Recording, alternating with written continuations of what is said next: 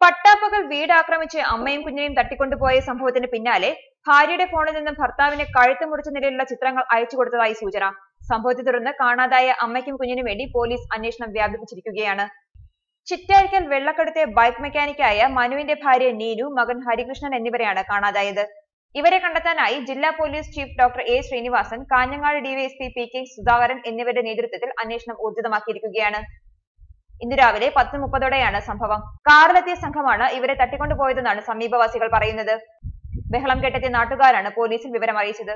Chittarikkal police സ്ഥലത്തെത്തുമ്പോഴേക്കും മനുവും വീട്ടിലെത്തിയിരുന്നു. വിവരമറിഞ്ഞ ജില്ലാ police chief doctor A Srinivas, Kanhangad DYSP P K Sudhakaran, Vellarikundu CI M Sunilkumar, Chittarikkal SI Ranjith Raveendran എന്നിവർ സ്ഥലത്തെത്തി. Police അന്വേഷണം നടന്നുവരികയാണ്. ഇതിനിടെയാണ് ഭർത്താവിന്റെ ഫോണിലേക്ക് ഭാര്യയുടെ ഫോണിൽ നിന്നും കഴുത്തറുത്ത നിലയിലുള്ള ചിത്രങ്ങൾ അയച്ചു എന്നുള്ള വിവരം ലഭിക്കുന്നത്. എന്നാൽ ഇത് ആരുടെ ചിത്രങ്ങളാണെന്നുള്ള കാര്യം വ്യക്തമല്ല. പട്ടാപ്പകൽ നടന്ന തട്ടിക്കൊണ്ടുപോകൽ സംഭവം നാടിനെ ഒന്നാകെ നടുക്കിയിരിക്കുകയാണ്. ന്യൂസ് ഡെസ്ക് മലയാളി വാർത്ത.